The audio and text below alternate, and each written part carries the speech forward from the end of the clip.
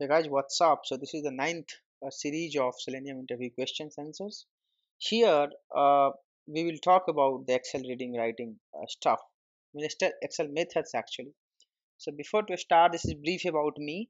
I come from mechanical background and I have my Facebook page and YouTube channel where you can subscribe my channel and like my Facebook page so that you can ask me the questions on my Facebook page. And on my YouTube, once you have subscribed, you'll have access to all my videos, and the all source code will be to my GitHub locations, right? So let me today, it's a small questions but it has more value than any other questions. What are the methods of Excel reader you have used, right? So when you say, somebody will ask you, have you worked with Excel sheet, you will say, usually we say, yeah, we have worked with Excel sheet, we have used Apache POI. But you know how they will catch you? They will ask you some methods. If you are able to tell, they will be convinced. If you are not able to tell, you will get caught. So just remember 4 or 5 methods. It's enough to fulfill the requirement of the interview.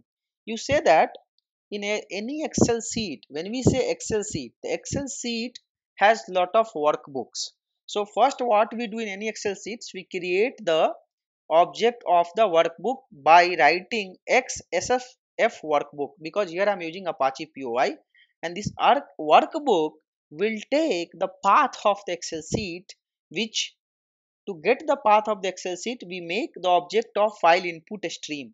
So file input stream, we supply the path of the Excel sheet, and when we make the object of workbook, we supply the path. So once we have workbook object created, then what we can do from workbook, so one workbook will have multiple sheet name, right? So let me open one Excel. So just let me open one so this is the workbook. When you say this is a sheet name, so when I say login test, this is one sheet. I can add here one more sheet, logout. So this is another sheet, right? So complete is a workbook, these are the sheets. So I made the object of workbook. Now when I have the object of workbook, from workbook I can get sheet index based on, let's say, login test. So I'll get the index. Based on the index, I can do workbook dot get sheet, I can get the sheet. Now once I have the object of sheet and I have made the reference here, guys, then I can do get of row. So any row number I can get from the sheet. I can get total number of active rows, which means the rows which has a data, by writing get cell, get last cell number. The sheet dot get rows will give you the row number. This will give you the number of physical rows, active rows. This will give you number of cell on that rows, on that row actually reference.